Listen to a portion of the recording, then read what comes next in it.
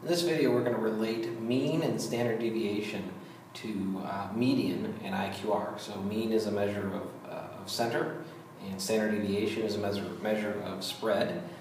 Likewise, median is a measure of center, and IQR, interquartile range, is a measure of spread. So we're looking at the height of U.S. males 18 years and older. If that approximately follows a normal model with a mean of 69.4 inches and a standard deviation of 3.1 inches, what would be the IQR, or the interquartile range? All right, so the median and mean should be approximately the same. If something follows a normal model, it would be unimodal and symmetric, and if that's the case, mean and median should be pretty much the same. However, standard deviation and the IQR are not necessarily, or are not the same thing. All right, so what we ought to know about normal models is the empirical rule, or the 68-95-99-7 rule, which would say that 68% of the distribution for a normal model falls within one standard deviation of the mean.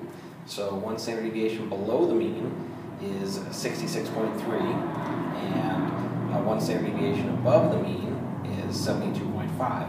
So 68% of U.S. males' heights should approximately fall between 66.3 inches and 72.5 inches.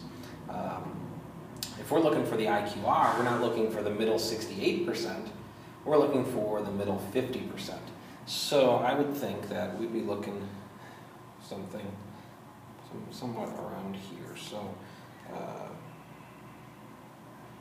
cut off just a little bit of that middle 68 to get the middle 50%. The question is, what is this height and what's that height? Now, this height happens to be at Q1, and this height would be at Q3, quartile 1 and quartile 3, because the quartiles divide the data set, or divide the distribution into 4 equal parts. So 25% of the data would be here, 25% from Q1 to the middle, and the median, and then 25% from the middle median to Q3, and then 25% above. So this would give us the middle 50%. But how do we find Q1 and Q3? We can use the normal model and z-scores to do so. The question I have in my mind to answer this question, or to solve this problem, is what z-score has 25% of the distribution below it? So what is the z-score for Q1? I'll go to the calculator for that. Alright, I'm going to use, from the distributions menu, the inverse normal function. And we're going to find the z-score that leaves 0.25%, or has a 0.25 probability below it.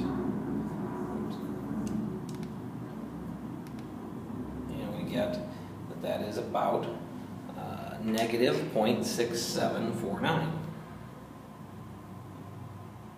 449. And likewise, what would be the z-score for Q3? It has 25% of the data. Now, we don't actually have to go to the calculator for this because the normal model is symmetric. So that would just be 6.6749.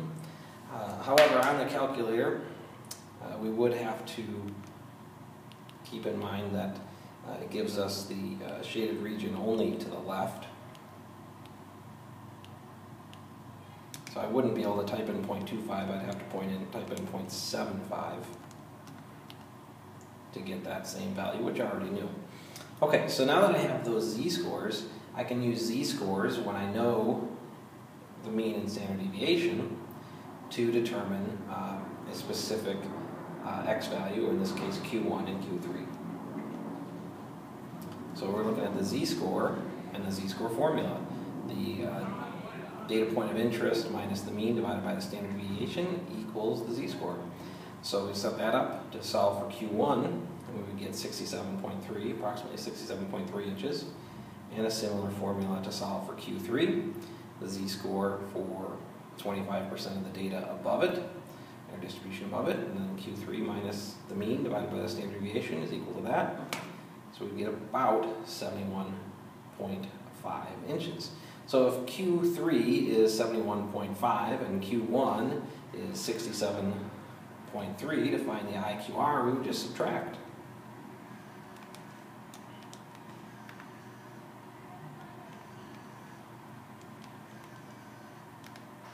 And we would get an IQR of approximately 4.2 inches.